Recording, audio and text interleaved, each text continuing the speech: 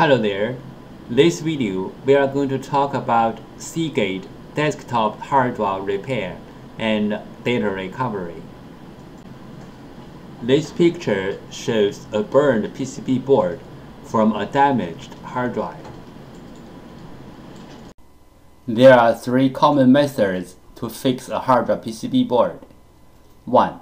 Clean the contacts. 2. Repair the PCB board directly. 3. Swap the PCB board. Method 1. Clean the contacts. Clean the contacts on the PCB board and also on the hard drive can fix the problem caused by the poor connection between the PCB board and the hard drive. This picture shows the basic components on the PCB board and their functions. The most vulnerable parts on the PCB board are USB port, USB IC, and motor IC. Fixing hard drive PCB board method 3. PCB board swap. PCB board swapping including two steps. 1. Find the correct donor PCB board. 2. PCB board firmware transfer. PCB board swap step 1. Find out the correct donor PCB board. Locate the hard drive model number on the front of the hard drive label. Locate the hard drive PCB board number. Different brand name, different PCB board. The PCB board numbers are different. You may go to hdd-parts.com to check out other brand name PCB board numbers. After find out the hard drive model number and the hard drive PCB board number, we use them as a reference to search for the correct donor board. We found the correct donor PCB board for the hard drive, but this is only the first step. The next step is we have to do the PCB board firmware transfer to make the donor board work on the original hard drive. Why do we have to do the PCB board firmware transfer? Because for this model hard drive, one PCB board includes two parts, hardware and firmware. The PCB board firmware includes hard drive's unique configuration data. The hard drive needs this unique configuration data to work, so we have to transfer this unique configuration data from the original board to the donor board. Then the donor board can work on the original hard drive. Regarding the hard drive PCB board firmware transfer, we have three things to mention. First, PCB board firmware transfer is different from the hard drive firmware upgrade. The PCB board firmware transfer is to transfer the PCB board firmware from one board to another board. The hard drive firmware upgrade is to upgrade the hard drive's own firmware. It has nothing to do with another hard drive or another PCB board. Second, we can do the PCB board firmware transfer from the physically damaged PCB board, like a burned, watered, or other kind of damage. Our PCB board firmware transfer success rate is more than 95%.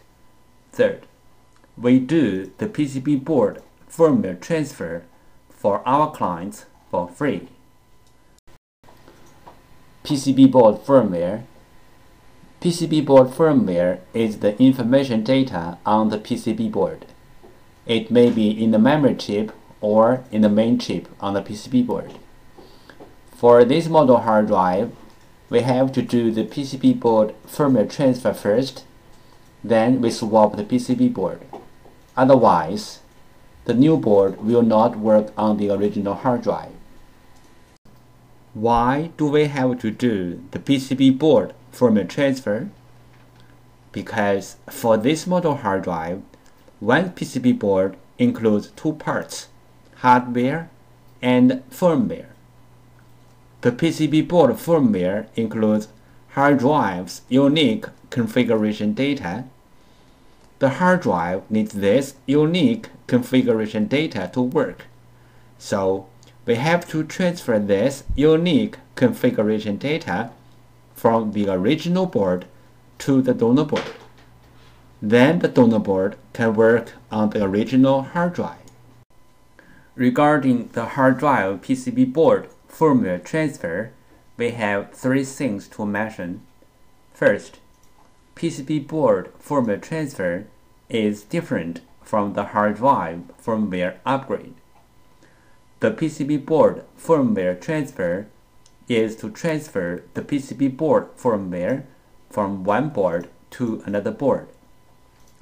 The hard drive firmware upgrade is to upgrade the hard drive's own firmware. It has nothing to do with another hard drive or another PCB board.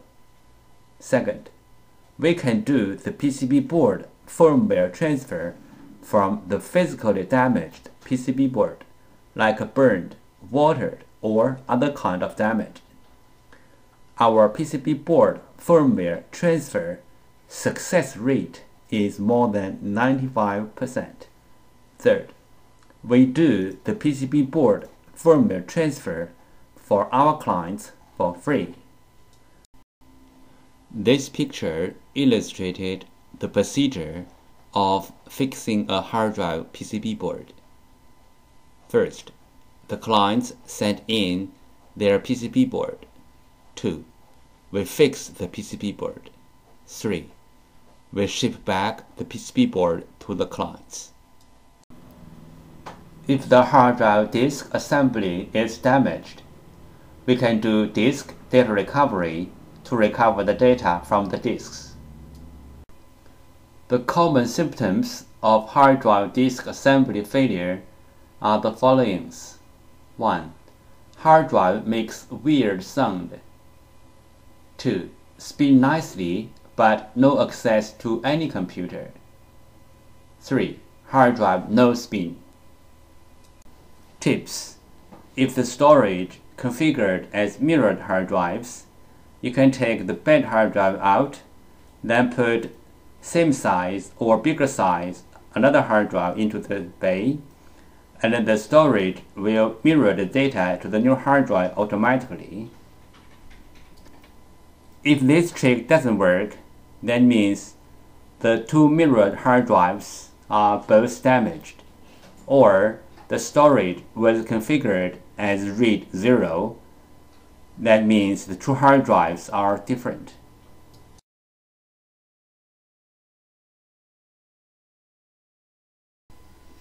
Overheat is a common hard drive problem.